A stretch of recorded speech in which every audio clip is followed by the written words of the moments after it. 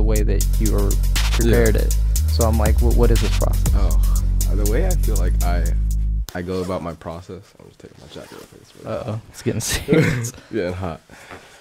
Nah, the way I go about writing on music, I feel like it's like the most loser way ever. I just sit in my room alone, like finding a beat on YouTube or something, and then I'll write to the beat.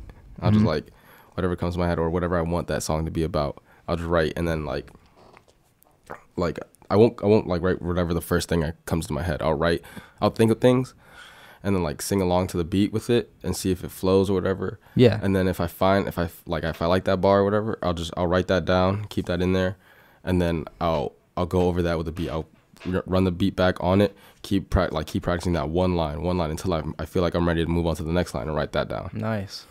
Dang, that's pretty cool. That's what I do now. When I first started, I was in class, and in class we're not allowed to have our phones. Yeah. So I was like, why military? Yeah. Military, okay. Yeah. So I was like, why wait till I get home to do this? Like I could just write down. I have a bunch of free time.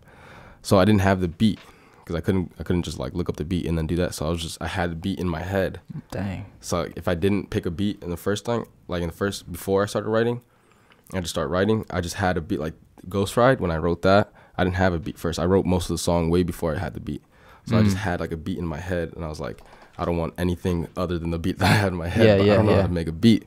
So I was screwed on that. Dang, that sucks. Yeah. So I was just writing, and then when I had like most of the song done, I spent time looking for a beat because like I don't know how to make a beat, so I have to find a beat. And like I don't have any friends that know how to make a beat, so and even if I did, they probably wouldn't get it to like what I want. Yeah, that's pretty cool. So we're gonna play a sample of K Flair's song. It's called Alone. This was like an insane song. We recorded this in January. I think it's my best song yet. It was like the second song that he did, same session, second song in January, and I was just like, what? This was the session that right before we started, we were listening to some Slipknot. Yeah.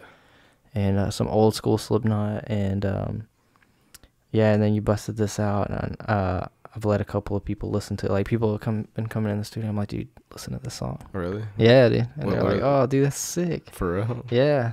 They're like, I like that. So here's just a little sample of it, and this is Alone. We're just gonna give you like a 30-second intro to this new EP, and where can they find you?